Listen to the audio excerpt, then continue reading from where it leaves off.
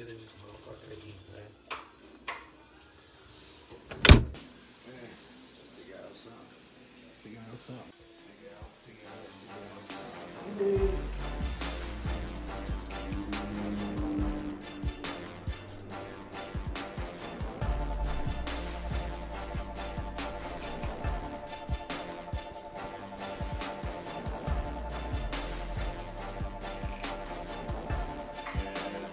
Late, man. What y'all gonna do, man?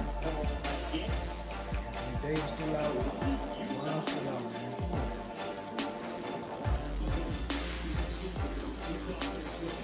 Making a burger. Before I get to work, I'm still making a burger and stuff, man. Alright. This is the meal already. Time to eat on down. Got my burger. Got my chips. We about to get into it.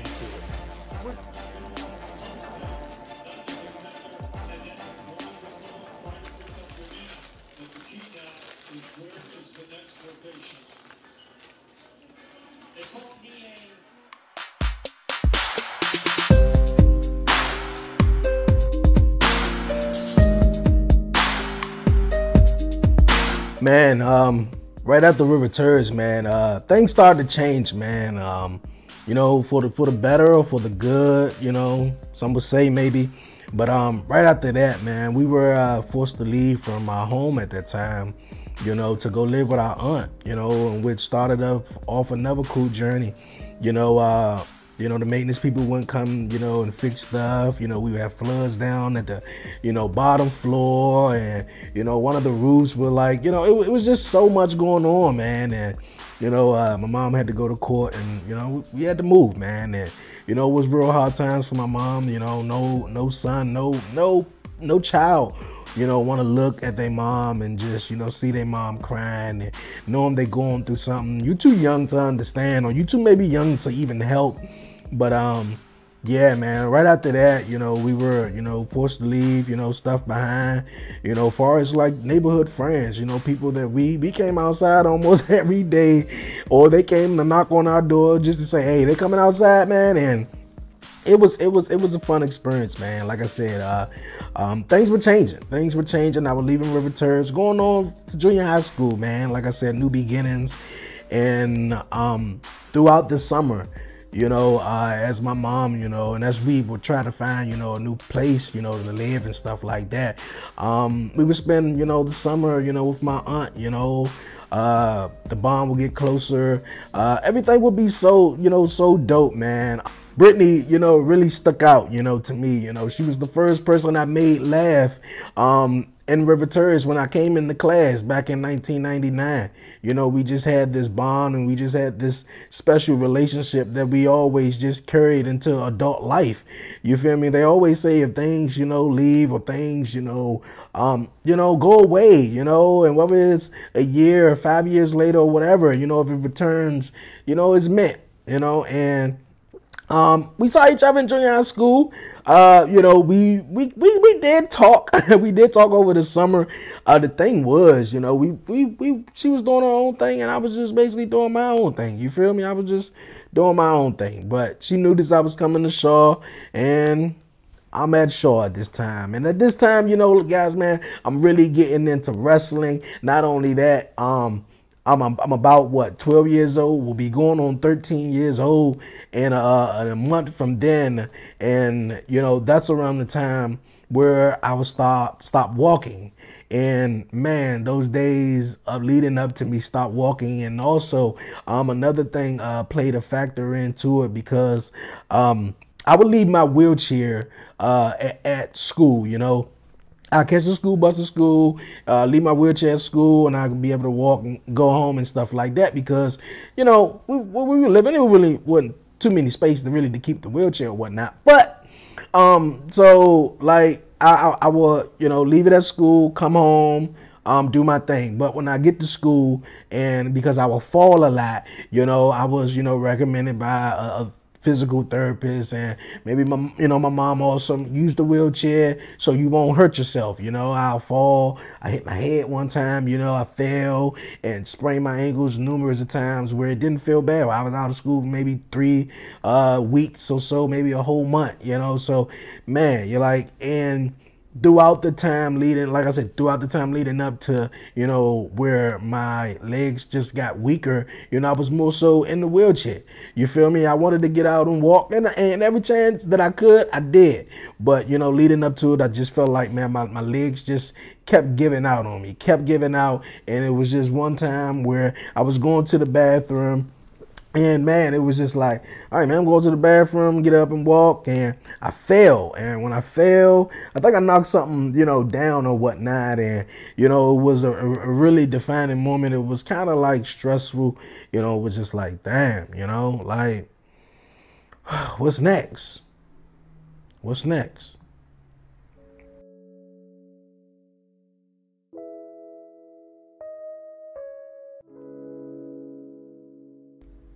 Around that time, that's where I stopped walking.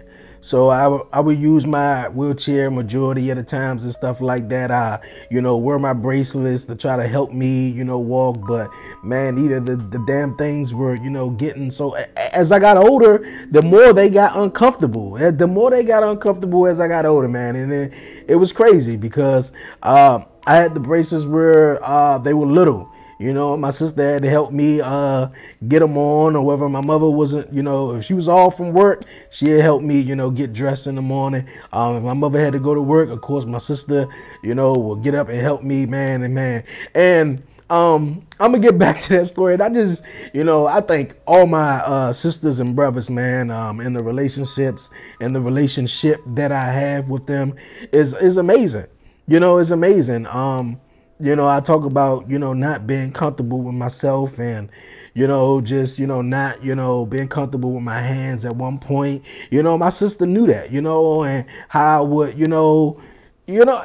she just knew that. And she was just telling me at times, nigga, be you. You feel me? Like, be you something special. So, and whether I heard that from her or whether I heard that from strangers, in public or whatnot, I'd be on the bus and, a stranger walk up and be like, hey, what's going on, bro?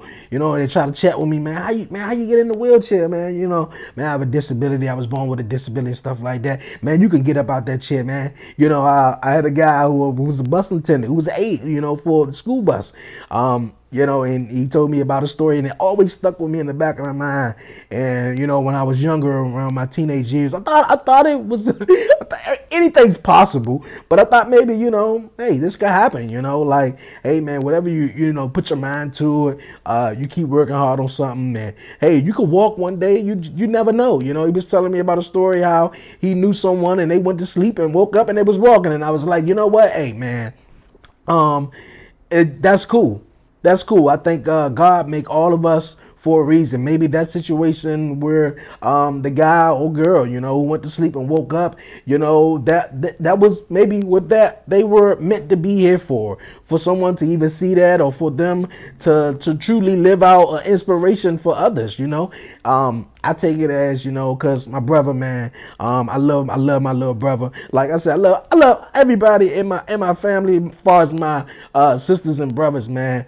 I had to share a room with my little brother. I think that was the only like irritating thing. But my little brother, right hand, 100 grand, man. The only thing, I think, because I had a disability, my brother, didn't understand much too, like, man, he was walking one point, Nanny in a wheelchair, and my brother, wanted, a big brother or someone closer to him that he can just confine into and go out to, go just hang out with, so it ain't got to be so much obstacles that we got to go around, like I always would feel some type of way, and it's like everybody's going to a party, but the party on the 3rd floor. You feel me? And I got my wheelchair, so it's like, well, you know what? I just stay in the house, or I just do that, or like that's why I took a back seat of just going over a lot of people's houses. I only go over a few if it's wheelchair accessible for me, but Man, like my brother will always, used to say, man, I wish you weren't in the wheelchair. Man, I wish you, and that will always sort of bother me in a way, because I was like, man, like he made all of us for a reason. He built all of us the way, we are, and whether whether we see fit, whether we are not comfortable within ourselves, or whether we get to the point where we be comfortable in ourselves, it's just who we are. And I feel as though now that the fact that I'm getting there and coming to that moment of being comfortable, I want to chill with everybody. I want to show everybody, what I'm trying to become and becoming.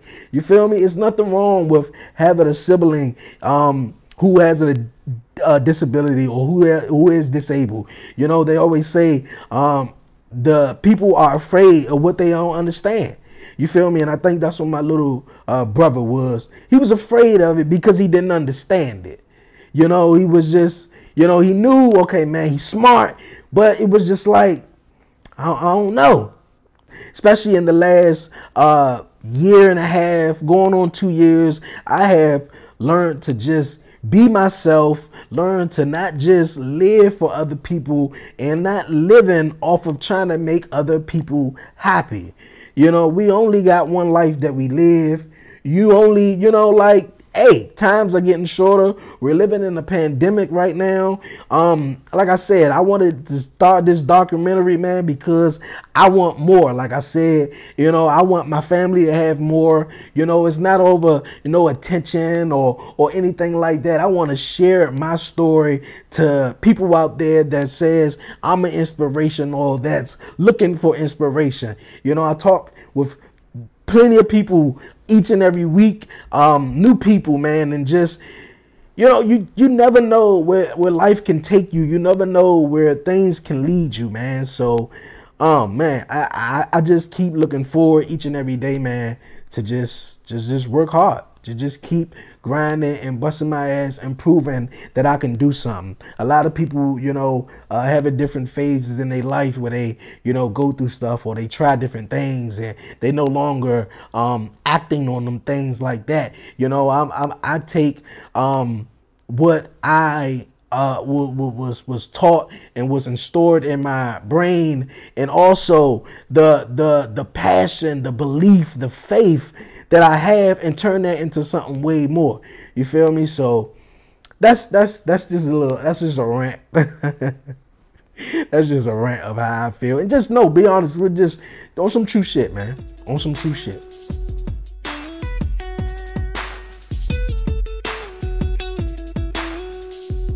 I mentioned, my sisters and my brothers, man.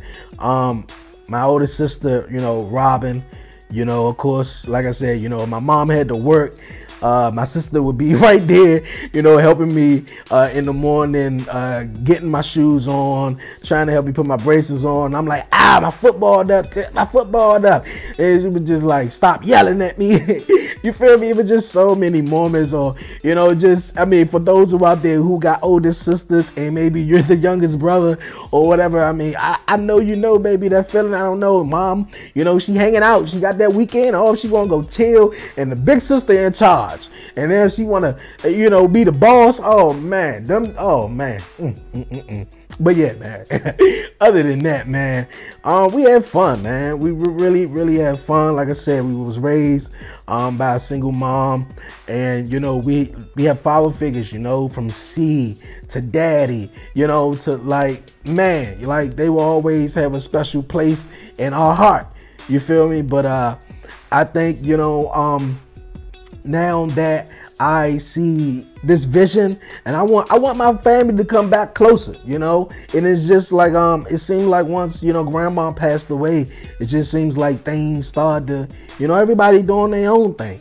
And the reason, me personally, I'm not that type of drama person that feed off of drama type. I want to put my all into something that I'm passionate about, something that I love, and go after it, man. Because if you, like I said numerous of times, you wake up and you see that every day is the same and ain't nothing changing, and you want to go out here and get your own and do what you got to do. Like you got to work for it. It's nobody is going to hand you nothing. Nobody's going to hand you nothing. A lot of people are afraid to do certain things. You feel me? And some people are just doing what society tell them to do. You feel me?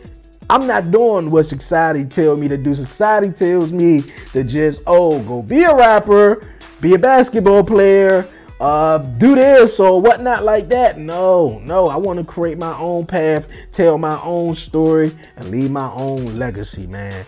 And so my family can be proud of me. You feel me? I attempted college twice, and it wasn't for me. It wasn't for me. And now that I've been podcasting, hey man, the sky's the limit, man. The sky is the limit. Now that I got to junior high school, man, man, oh man, like I said, me and Brittany, we'll pass each other by, say hi in there. We still had that little crush on one another, but she was faking. She was faking. So, man, I'm being straight up. I didn't have a lot of girlfriends, man. I had a lot of girls that I went to school with that I had crushes on, or maybe some in the neighborhood or whatnot. You feel me? Like a girl was telling me, one woman told me, she was a girl at that point. I don't date boys in the wheelchair. I don't date handicapped people. So, I was like, you feel me? So, hey, shit happens. Shit happens. But, I get to junior high school, man, and, I meet someone else, in this, relationship. It was actually put together, or kind of a hookup by a friend at the time.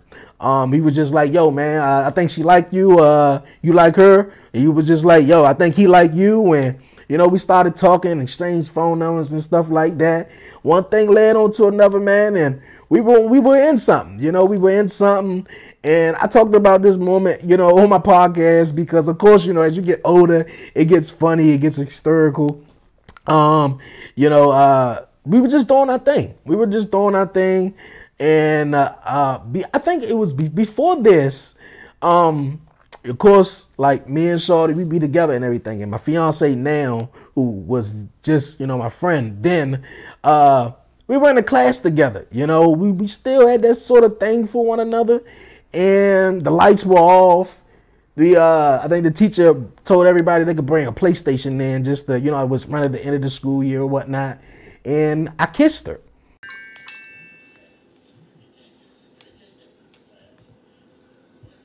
Hello.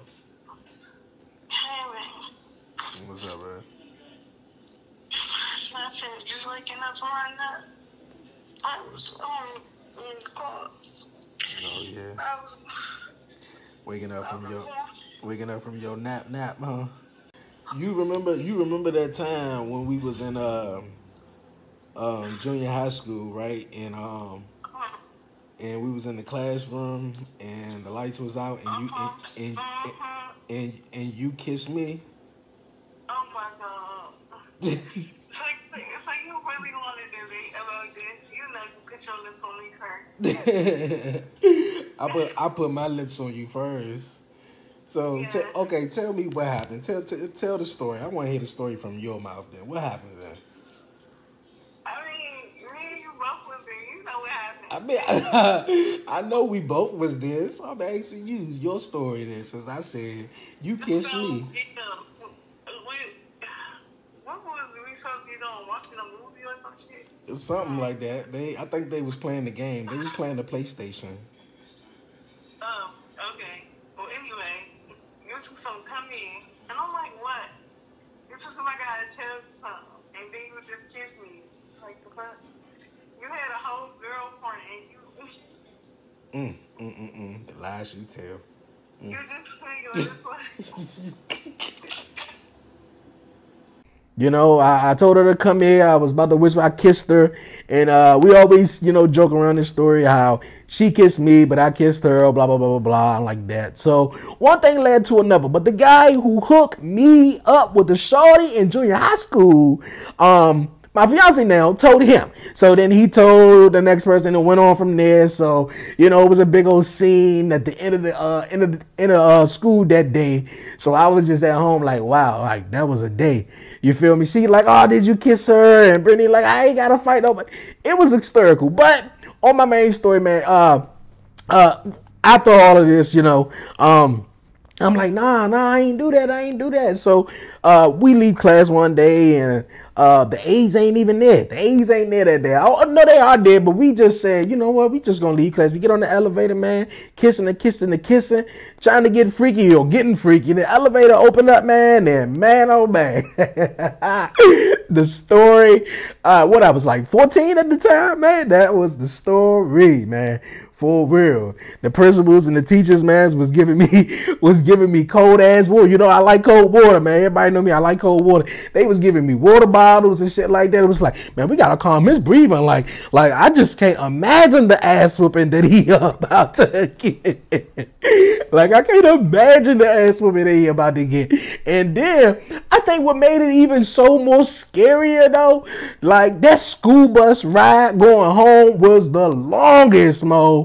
It was so the longest, and I think she got dropped, and we caught the same school bus. I think she got dropped off first, if I'm not mistaken, or whatever like that. But man, it was so long, and then I think, because we used to, and I think the school bus attendant knew that we was gonna get it somehow, because we used to kiss on the school bus or whatever. She ain't used to say nothing, but when she wasn't, you know, there over there, and we had like a substitute attendant for that, they be like, but. You know, she kind of like smirked and laughed at us.